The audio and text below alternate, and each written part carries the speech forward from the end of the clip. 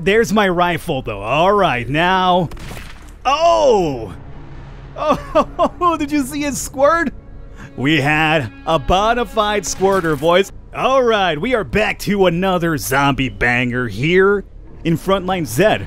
I was reading your comments from the first video, and apparently a lot of people let me know, Falcon, you compared it to Dead Zed, which is fine, but more importantly, this game is more like Last Stand 1 and 2, except in 3D, more modernized. So I looked into those games because I never played them myself, and you're right.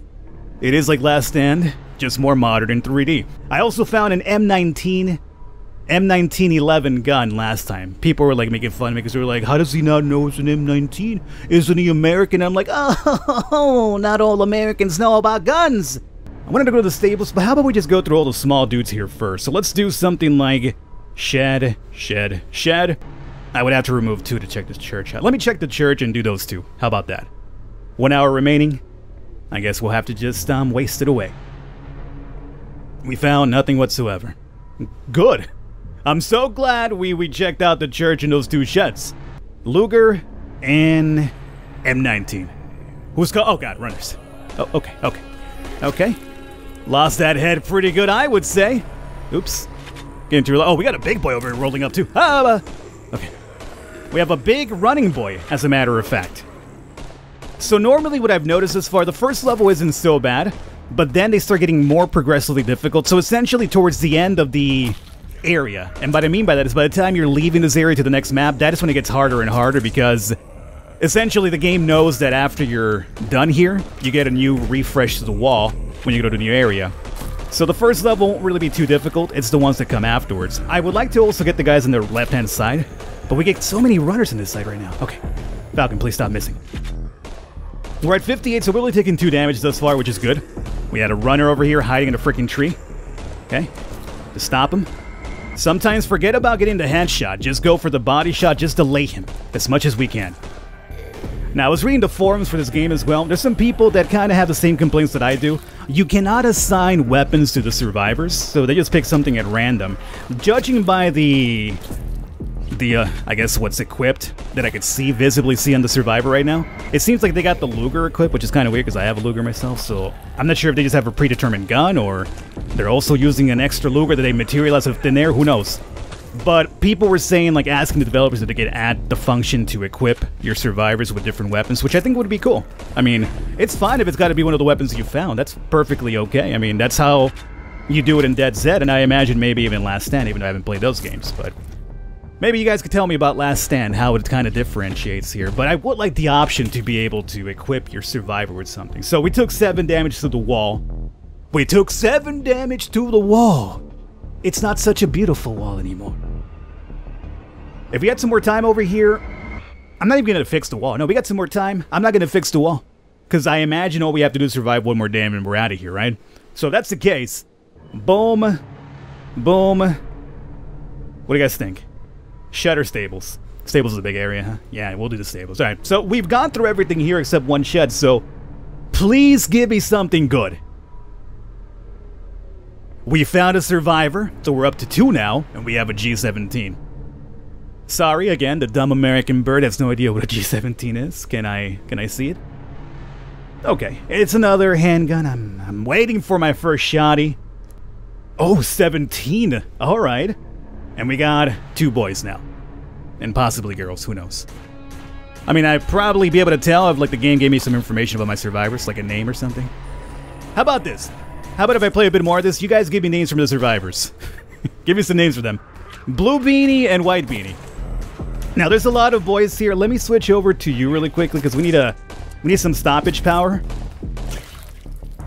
You ding-dongs, can you please take care of the zombies in front of us, not the ones a mile away. Okay, let's get a reload here. Let me also switch over to the M19 so we can reload it, because we got a little bit of time. There you go. Take a shot in there.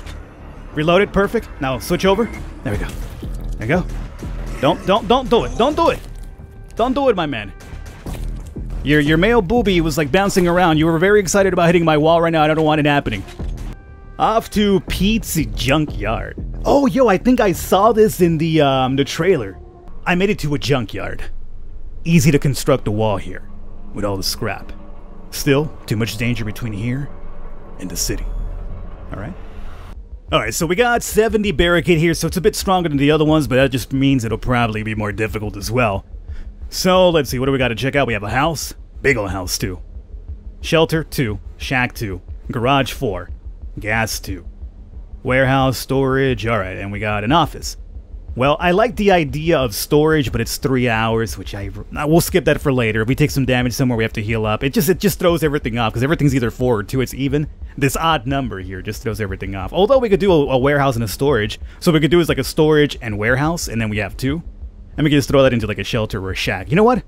I'm always thinking shacks for some reason to have the freaking weapons. So we'll go with that one here. And then we'll leave some of the big boys for later. We got ourselves a revolver. I mean, sure, it's another weapon, but the game is not too kind when it comes to giving me some automatic guns or something with like really, really huge stoppage power. Alright, so let's see here. It's only got 6. 2 shots brought a boy down. Oh, okay. You know what? It totally is strong as hell. I'm gonna call this, would this qualify as the Rick Grimes? Can I move? Oh, I can move. I saw in the trailer that the boy could move. I just, you move with WASD. Ah. Oddly enough, I could also push my survivors around. You saw that? Huh.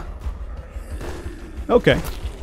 I mean, I'm not sure if it matters where I'm standing, just because whether I'm moving around or I'm standing in place, it seems like I can still hit anybody in the entire map, you know? So I'm not sure how important that is. Let me switch over to the other boy now, just to kind of get a comparison. Yeah. So with the other boy, we need like a lot of extra couple of shots. But we can move around. Okay. I don't think it really matters, though. I'm not seeing any sort of, like, you know, upside to it, because I have entire full scope of the map. I could shoot wherever I wanted the map, no matter where I'm standing, so I don't know. Maybe later on it becomes more important. Alright, so we need another name now, because we have a 3rd survivor. So we got blue beanie, white beanie, and baseball cap as well. Now let's see here, because this might be the last one before we move to another area. I expect it to probably ramp up quite a bit here. But yo, the stoppage power of my boy, I'm loving it. And having 3 people over here is definitely helping us quite a bit. It feels like they're not, you know, coming up in front of my grill so quickly this time around, so that's fine. I'm only moving around for the hell of it at this point, because I know it probably doesn't do anything much for us, but whatever. It gives us some mobility up here. It looks a bit more natural as well, and just having my guy sway his hips around as well as he's shooting. Because otherwise it's kind of like, you know, look at these hips. Ah, get out of here. Okay. Maybe I was being too confident here. We are now at the construction yard in Georgetown. Okay. Getting closer to the center. Made it to a construction site. I've been hearing grenades go off. With enough searching, I should be able to find some. Ooh, okay. See, in the options in the control setting, there was like a key for grenades, and I'm like, well, I mean, I've never seen grenades thus far. So more than likely now we should probably find some heavy-duty bangers, which might indicate a little change up here with the Zambonis as well. So, let's see here. 8 hours. Workshop sounds like a really good place for grenades. I normally like to do the 2s, but we'll start off with a 4 here. We got a warehouse, sheds, garage. Not sure if an office is a really good place for bombs, or at least grenades, right? So we'll do workshop and we'll do warehouse. Let's go with the big ones first and see what happens. M38. Well, it's not grenades, but is it something that's not a hand? Oh, yes! We got our first freaking rifle, finally! Alright, so do we keep the Rick Grimes or do we go with this bad boy? I don't know. I mean, I imagine it's gonna have some stopping power to it, right? And probably got the most amazing, you know, capacity of ammo. So I'm thinking we should keep that one for, you know, just when you got a bang, bang, bang. And this will be our big stoppage boy. Alright. Let's try this out. We're almost out of time, so I'm gonna start wrapping it up here after this one. Hopefully you guys enjoyed it, though. If you want to see some more, as I've mentioned, let me know in the comments by leaving a thumbs up. We will come back, keep going forward, see how far we can get. There's my rifle, though. Alright, now... Oh! Oh, did you see it squirt? We had a bona fide squirter, boys. Oh, get off of it. Get off of it. We have done it. You guys shoot him, that's fine. Oh, I missed. Oh, look, we have new zombies now. I have an angry construction worker. I mean, he's got a helmet, so I'm not sure if the The rifle will take care of him. I mean, we took his leg off in one go, so that's good. People, please. I'm trying to take care of the long distance ones, and you guys take care of the ones in front, alright? That's how the game should be played out now. We gotta change our attack. Please. Please, you ding-dongs. Fine, I'll take care of it myself. Can't rely on the AI to just follow simple rules. All you gotta do, CJ, is follow the freaking train. I mean, we're not following the trainer, not CJ, but you know what I'm saying? He's gotta follow simple rules, which is shoot the zombies that are near you. I'm loving this. This is what we're missing, you know. We need at least one gun eventually with that high stoppage power. Look at this dude. No idea what happened to him. I'm loving this gun already. Loving this gun. There you guys have it. I'm going to wrap it up here for this, and I hope you've enjoyed it. If you want to see some more, as I've mentioned, let me know in the comments. We'll definitely come back and keep going doing some more.